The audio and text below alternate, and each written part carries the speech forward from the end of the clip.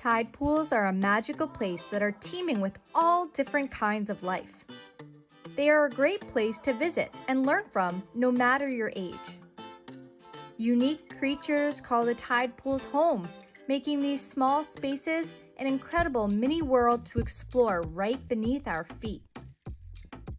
When going tide pooling, we want to make sure we are staying mindful of the fragile life that surrounds us. After all, we are visiting their home. We want to always tread lightly and go low and slow when walking on the slippery seaweed and wet rocks.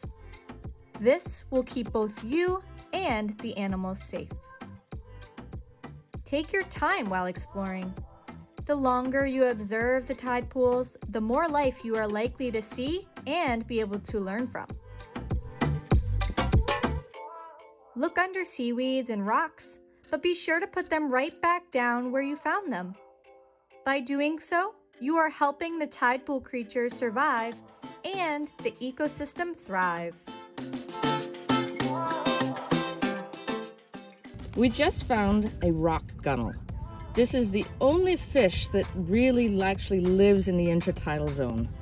It looks a little bit like an eel. People think it's an eel, but it's literally called a rock gunnel. We were lucky to catch it. We had a net. They are very good at being escape artists.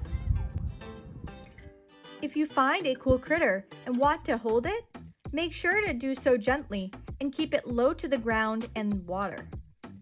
This is a little green crab.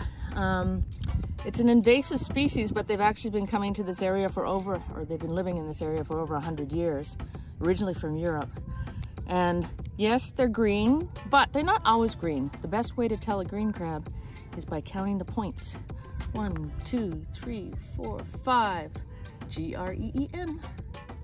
Some creatures like limpets and sea anemones hold on tight, and we should not try and move them or they will become injured.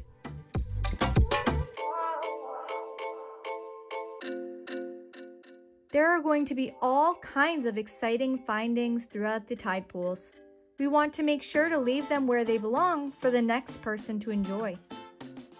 It is likely that others will be exploring the rocky shore while you do. Make sure to stay together with your group so that you are staying safe and able to listen and share with others. Remember to keep an eye on the waves as the tide may be coming in throughout your time tide pooling. A good rule of thumb is to not go past your knees while searching for sea life.